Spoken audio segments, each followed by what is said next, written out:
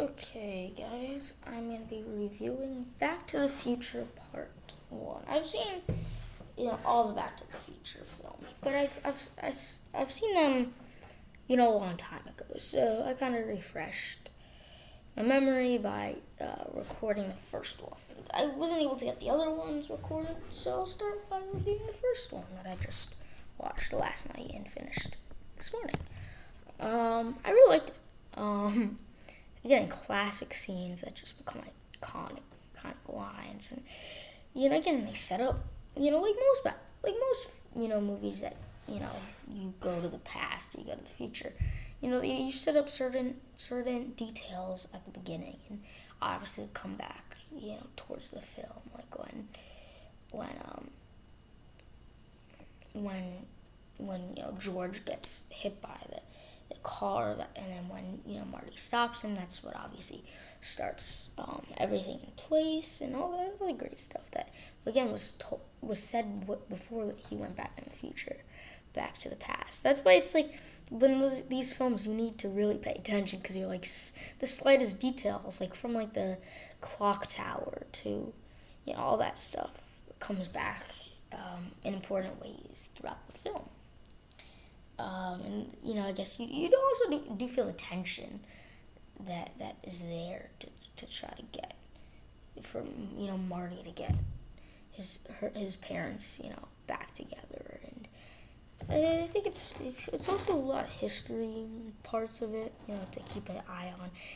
I wasn't alive in the 80s or the 50s, so it's like there's a lot of stuff that I don't really understand history wise, but that's beyond the point. I think the way that they describe time travel, it makes sense. I think the one thing that I was kind of interested about was how does Marty's parents know that he went back in time? Or does going back in time automatically change all of that?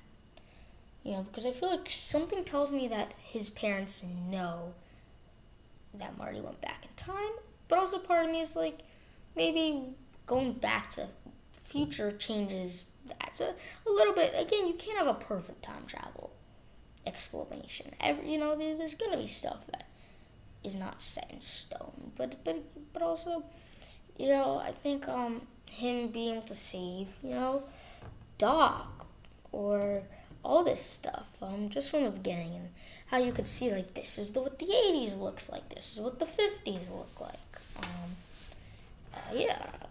Really cool, and I really like, there's good sequences, again, classics, moments, lines, and, that, just make up, the film, and make it as great as we always knew the film was. So there's not that much I could really say beyond that. Really good film, and really funny at times.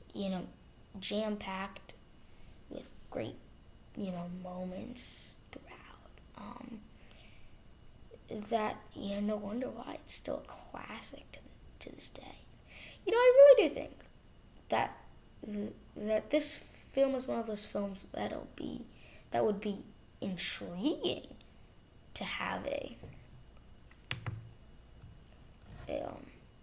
prequel, or not a prequel, sorry, a reboot for, because it's like, can you imagine a guy from the 2000s, a kid from like a 2000s 20 going back to the 1990s or 1985 or whatever. I think that premise seems cool, because again, this concept lends itself to be done every 30 to 20-ish years, so that you can get like, going from like a time where there were cell phones and there was, Apple Watches and giant TV screens and Disney Plus and Netflix, to a time when there was Blockbuster and,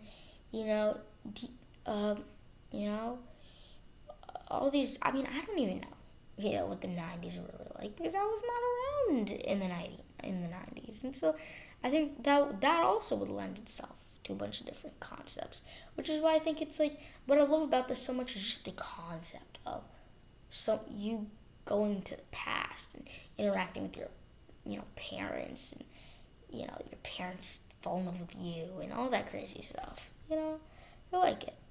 Stay tuned for more videos coming right at you.